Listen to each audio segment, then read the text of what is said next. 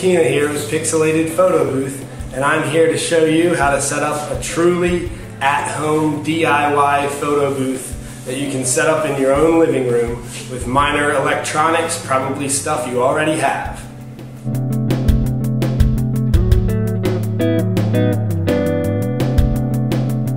Alright guys, first we're going to talk about what you need.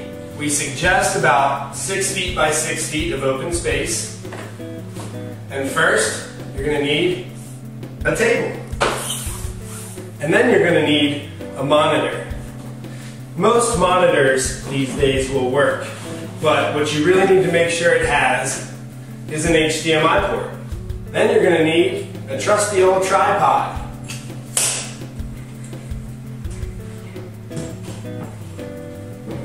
And the most important part is your digital camera. One of the features you want to make sure it has is the ability to take photographs in live view mode while displayed on the screen. One of the things you may not have at home, but it's a very cheap, very accessible piece to get, is your remote shutter release. So to recap, we've got your monitor. For this video, we're using a 26-inch Samsung HD monitor. You've got your tripod. For the video, we're using a Dynex. It's one of the most common tripods on the market. And we have the digital camera. We're using a Canon DSLR. It is the EOS Rebel T4i. We suggest using any of the Rebel series. We've got the HDMI to mini HDMI for digital camera cable. And last but not least, your remote shutter release. Ours is by ProMaster and is... So here goes setup. First you're going to take the monitor and place it toward the front of the table in the center, which should be about 5 to 6 feet off the wall. Then you're going to want to mount the camera onto the tripod at its lowest setting, and you're going to want to set it directly behind the monitor, and you want to make sure that it's set up just high enough that the monitor is not going to get caught in the shot.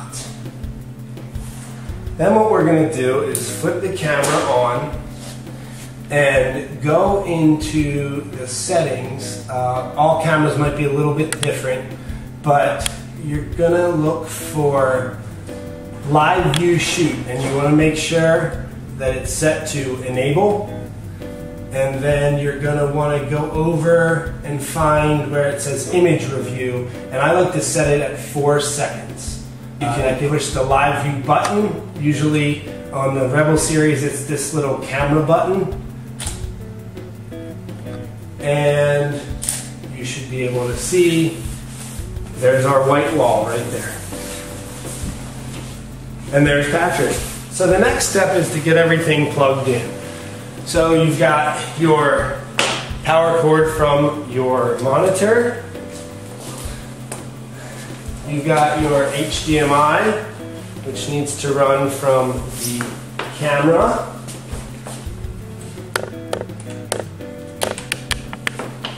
Over to the monitor. I'm going to put it in HDMI in 2, so that way when I go to find the source, I know where it is. And then I've got my remote shutter release, which plugs in right here.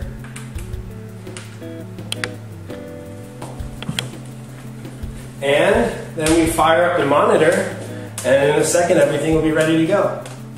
Alright, now that we have everything plugged in, we're going to have to make sure that our monitor is recognizing our camera. So we go over to source. Some TVs it might be called input, and you find the input where your camera is tied in. If you don't see it, you can hit the live view button and it should, ta-da! So there you have it guys. Once again, I'm Nick Kina with Pixilated Photo Booth, showing you how to set up your own DIY at-home photo booth. And now it's just time to have fun.